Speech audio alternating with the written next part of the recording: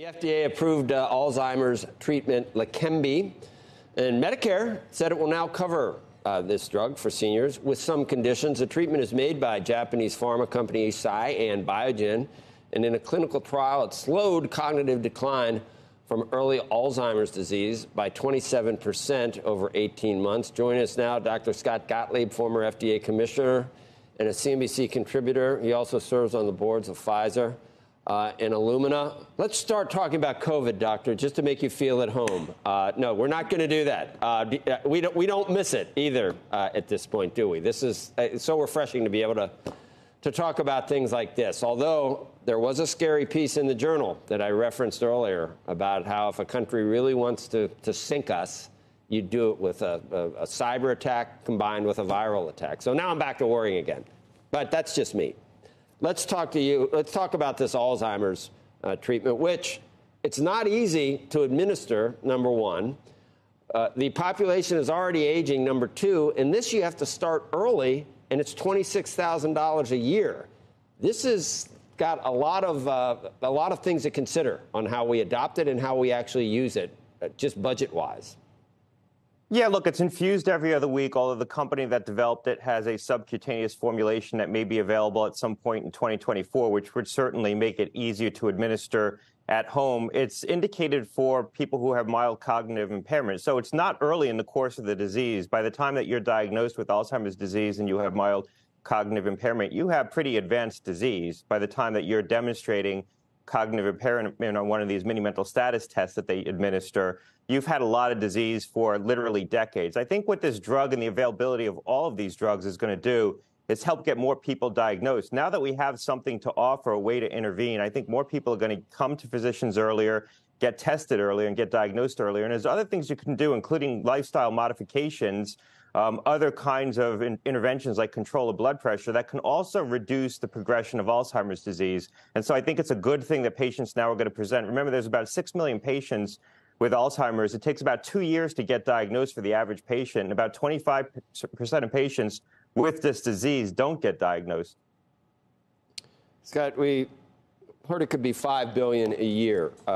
Theoretically, it could cost Medicare. Are any of these numbers in any of the budget numbers we've seen from the Biden administration? Are they taking these things into account? Well, that's an interesting question. What happened was when they made the initial coverage decision, which now looks terribly flawed when you go back to it and read the scientific rationale, where they basically rejected the FDA's judgment on the original decision to not cover this class of drugs. They had initially assumed that they'd be paying for these drugs in the budget baseline. And then when they weren't paying for these drugs, that showed up as a cost savings in the Medicare Part B program. And the administration, the president actually, has been out touting the fact that Medicare Part B premiums have come in lower than expected, and they've ascribed that to the Inflation Reduction Act. In fact, most of that reduction is ascribed to the fact that they never ended up paying for these drugs. When they went back and revised that coverage decision to finally acknowledge that they will be paying for these drugs because the subsequent data was just so convincing, and they were really demonstrated to be wrong on the science of how they assumed these drugs would work, they were slow then to re-update the budget estimates to take into consideration the fact that these drugs now would be covered. And so they didn't take up the Part B premiums as much as they should have. So you're going to see some kind of reconciliation on the budgeting around Part B to accommodate the fact that these are now going to get paid for. But for a year, they were touting this as a savings in the program because they had decided not to cover this whole class of drugs up until this point. And as you said at the outset, there's still a lot of conditions applied. It's still going to be hard for a lot of patients, particularly those in austere settings who may not have as equitable access to health care, to get access to these drugs. You're going to have to jump through a lot of hoops, and so will your physician. So I would expect that utilization is going to ramp slowly in this category. Wait a minute. The Biden administration was wrong on the science, and they were gaming the numbers? Well, CMS was. I mean, if you go back and look at the original decision that they made, and it was quite gratuitous, they basically scorned the FDA's judgment around the original approval of the first drug in this category, the drug Aduhelm, saying that they didn't believe that the drugs that targeted amyloid plaque actually provided any clinical benefit. Right. They questioned the data, and they said that they would not pay for it. And then they wouldn't pay for this particular drug when it was approved under accelerated approval on a much stronger data set.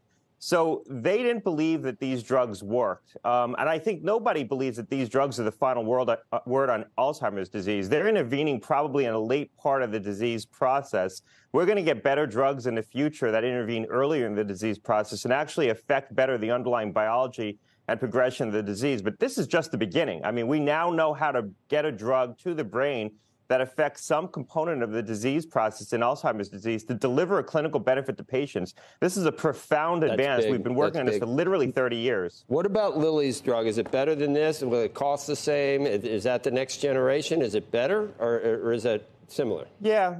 It's hard to say who's better. The top-line data from Lilly looked a little bit better, but it was in later-stage patients, so it was in patients with more advanced disease. You don't have to continue to take the Lilly drug. You treat until you get a sufficient reduction in plaque formation, but these drugs work slightly differently. This drug that was approved yesterday works by going after soluble forms of the amyloid.